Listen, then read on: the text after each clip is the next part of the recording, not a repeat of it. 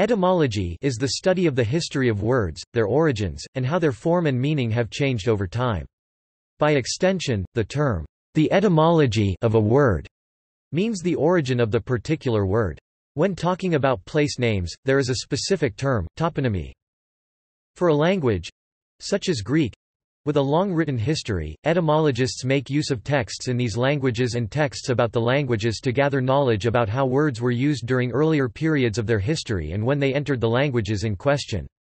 Etymologists also apply the methods of comparative linguistics to reconstruct information about languages that are too old for any direct information to be available. By analyzing related languages with a technique known as the comparative method, linguists can make inferences about their shared parent language and its vocabulary. In this way, word roots have been found that can be traced all the way back to the origin of, for instance, the Indo-European language family. Even though etymological research originally grew from the philological tradition, much current etymological research is done on language families where little or no early documentation is available, such as Uralic and Austronesian. The word etymology derives from the Greek word etymologia, etymologia, itself from etymon, meaning true sense, and the suffix logia, denoting the study of. In linguistics, the term etymon refers to a word or morpheme, e.g., stem or root, from which a later word derives. For example, the Latin word candidus, which means white, is the etymon of English candid. Topic: Methods. Etymologists apply a number of methods to study the origins of words, some of which are philological research. Changes in the form and meaning of the word can be traced with the aid of older texts, if such are available. Making use of dialectological data. The form or meaning of the word might show variations between dialects, which may yield clues about its earlier history.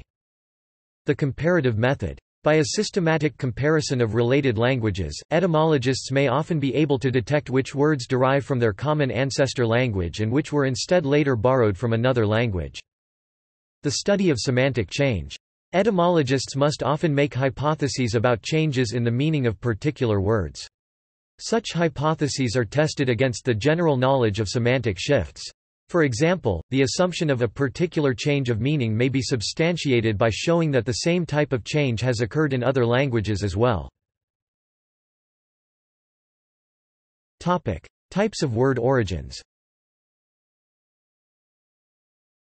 Etymological theory recognizes that words originate through a limited number of basic mechanisms, the most important of which are language change, borrowing, i.e., the adoption of loanwords from other languages, word formation such as derivation and compounding, and onomatopoeia and sound symbolism, i.e., the creation of imitative words such as click or grunt. While the origin of newly emerged words is often more or less transparent, it tends to become obscured through time due to sound change or semantic change. Due to sound change, it is not readily obvious that the English word set is related to the word sit. The former is originally a causative formation of the latter. It is even less obvious that bless is related to blood. The former was originally a derivative with the meaning, to mark with blood. Semantic change may also occur. For example, the English word bead originally meant prayer. It acquired its modern meaning through the practice of counting the recitation of prayers by using beads. English language. English derives from Old English, sometimes referred to as Anglo-Saxon, a West Germanic variety, although its current vocabulary includes words from many languages. The Old English roots may be seen in the similarity of numbers in English and German, particularly 7, 7, 8, oct, 9, noon, and 10, zen. Pronouns are also cognate, I, mine, me and ich, mine, mish, thou, thine, thee and du, dane, dick, we, wir and us, uns, she, psi, your, ihr. However, language change has eroded many grammatical elements, such as the noun case system, which is greatly simplified in modern English, and certain elements of vocabulary, some of which are borrowed from French. Although many of the words in the English lexicon come from Romance languages, most of the common words used in English are of Germanic origin. When the Normans conquered England in 1066, see Norman conquest, they brought their Norman language with them. During the Anglo-Norman period, which united insular and continental territories, the ruling class spoke Anglo-Norman, while the peasants spoke the vernacular English of the time. Anglo-Norman was the conduit for the introduction of French into England, aided by the circulation of langue d'oil literature from France. This led to many paired words of French and English origin. For example, beef is related, through borrowing, to modern French bœuf, veal to veau, pork to pork, and poultry to poulet. All these words, French and English, refer to the meat rather than to the animal. Words that refer to farm animals, on the other hand, tend to be cognates of words in other Germanic languages. For example, swine, schwein, cow, kuh, calf, kalb, and sheep, schaf. The variant usage has been explained by the proposition that it was the Norman rulers who mostly ate meat, an expensive commodity, and the Anglo-Saxons who farmed the animals. This explanation has passed into common folklore but has been disputed. Assimilation of foreign words. English has proved accommodating to words from many languages. Scientific terminology, for example, relies heavily on words of Latin and Greek origin, but there are a great many non-scientific examples. Spanish has contributed many words, particularly in the southwestern United States. Examples include buckaroo, alligator, rodeo, savvy, and states names such as Colorado and Florida, albino, palaver, lingo, veranda, and coconut from Portuguese, diva and prima donna from Italian. Modern French has contributed café, cinema, naïve, nicotine and many more.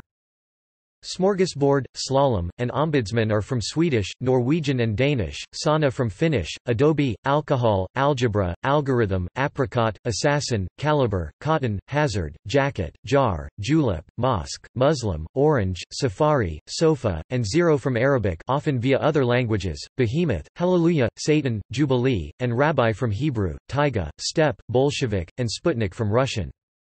Bandana, bungalow, dungarees, guru, karma, and pundit come from Urdu, Hindi and ultimately Sanskrit, curry from Tamil, honcho, sushi, and tsunami from Japanese, dim sum, gung ho, kowtow, kumquat and typhoon from Cantonese. Kampong and amok are from Malay, and boondocks from the Tagalog word for hills or mountains, bundak. Ketchup derives from one or more Southeast Asia and East Indies words for fish sauce or soy sauce, likely by way of Chinese, though the precise path is unclear. Malay kaikap, Indonesian ketjap, Chinese min nan keciap, and cognates in other Chinese dialects. Surprisingly few loanwords, however, come from other languages native to the British Isles. Those that exist include coracle, cromlech and, probably, flannel, gull and penguin from Welsh, galore and whisky from Scottish Gaelic, phony, trousers, and tory from Irish, and eerie and canny from Scots or related Northern English dialects. Many Canadian English and American English words, especially but not exclusively plant and animal names, are loanwords from indigenous American languages, such as barbecue, bayou, chili, chipmunk, hooch, hurricane, husky, mesquite, opossum, pecan, squash, toboggan, and tomato. History.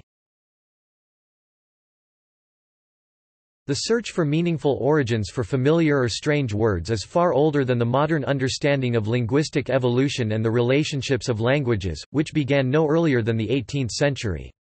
From antiquity through the 17th century, from Panini to Pindar to Sir Thomas Browne, etymology had been a form of witty wordplay, in which the supposed origins of words were creatively imagined to satisfy contemporary requirements. For example, the Greek poet Pindar, born in approximately 522 BCE, employed inventive etymologies to flatter his patrons.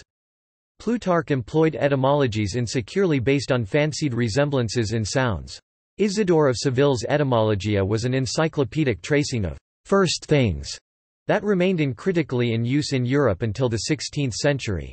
Etymologicum Genuinum is a grammatical encyclopedia edited at Constantinople in the 9th century, one of several similar Byzantine works. The 13th-century Legenda Aurea, as written by Jacobus de Vorgagine, begins each vita of a saint with a fanciful excursus in the form of an etymology. Ancient Sanskrit. The Sanskrit linguists and grammarians of ancient India were the first to make a comprehensive analysis of linguistics and etymology.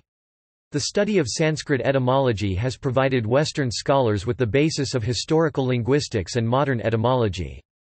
Four of the most famous Sanskrit linguists are Yaska c. 6th–5th centuries BCE, Panini c. 520–460 BCE, Katyayana 2nd century BCE, Patanjali 2nd century BCE. These linguists were not the earliest Sanskrit grammarians, however.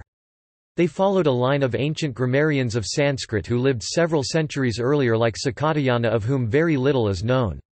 The earliest of attested etymologies can be found in Vedic literature in the philosophical explanations of the Brahmanas, Aranyakas, and Upanishads.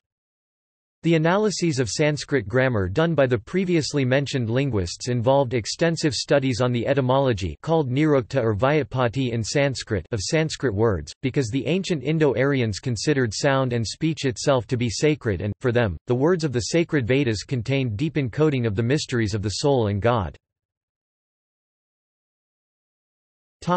Ancient Greco-Roman.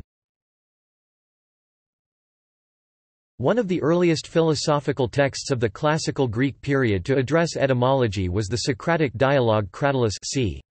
360 BCE by Plato. During much of the dialogue, Socrates makes guesses as to the origins of many words, including the names of the gods. In his odes, Pindar spins complementary etymologies to flatter his patrons. Plutarch, Life of Numa Pompilius, spins an etymology for pontifex, while explicitly dismissing the obvious, an actual bridge builder. The priests, called pontifices, have the name of pontifices from potens, powerful, because they attend the service of the gods, who have power and command over all. Others make the word refer to exceptions of impossible cases. The priests were to perform all the duties possible to them. If anything lay beyond their power, the exception was not to be cavilled at. The most common opinion is the most absurd, which derives this word from pons, and assigns the priests the title of bridge makers. The sacrifices performed on the bridge were amongst the most sacred and ancient, and the keeping and repairing of the bridge attached, like any other public sacred office, to the priesthood. Medieval. Isidore of Seville compiled a volume of etymologies to illuminate the triumph of religion. Each saint's legend in Jacob de Voragin's Legenda Aurea begins with an etymological discourse on the saint's name. Lucy is said of light, and light is beauty in beholding. After that Ambrose saith, the nature of light is such, she is gracious in beholding, she spreadeth over all without lying down, she passeth in going right without crooking by right long line, and it is without dilation of tarrying, and therefore it is showed the blessed Lucy hath beauty of virginity without any corruption, essence of charity without disordinate love, rightful going and devotion to God, without squaring out of the way, right long line by continual work without negligence of slothful tarrying. In Lucy is said, the way of light. Modern era. Etymology in the modern sense emerged in the late 18th century European academia, within the context of the wider Age of Enlightenment, although preceded by 17th-century pioneers such as Marcus Zurus van Boxhorn, Gerardus Vossius, Stephen Skinner, Elisha Coles, and William Wotton. The first known systematic attempt to prove the relationship between two languages on the basis of similarity of grammar and lexicon was made in 1770 by the Hungarian, János Szanovics, when he attempted to demonstrate the relationship between Sami and Hungarian, work that was later extended to the whole Finno-Ugric language family in 1799 by his fellow countryman, Samuel Gyarmathy. The origin of modern historical linguistics is often traced to Sir William Jones, a Welsh philologist living in India, who in 1782 observed the genetic relationship between Sanskrit, Greek and Latin. Jones published his The Sanskrit Language in 1786, laying the foundation for the field of Indo-European linguistics. The study of etymology in Germanic philology was introduced by Rasmus Christian Rask in the early 19th century and elevated to a high standard with the German dictionary of the Brothers Grimm. The successes of the comparative approach culminated in the neo-grammarian school of the late 19th century. Still in the 19th century, German philosopher Friedrich Nietzsche used etymological strategies, principally and most famously in On the Genealogy of Morals, but also elsewhere, to argue that moral values have definite historical, specifically cultural, origins where modulations in meaning regarding certain concepts such as good and evil show how these ideas had changed over time, according to which value system appropriated them. This strategy gained popularity in the 20th century, and philosophers, such as Jacques Derrida, have used etymologies to indicate former meanings of words to decenter the violent hierarchies of Western philosophy. See also Notes. References. External links. Media related to etymology at Wikimedia Commons. Etymology at Curlie. List of etymologies of words in 90+ languages. Online etymology dictionary.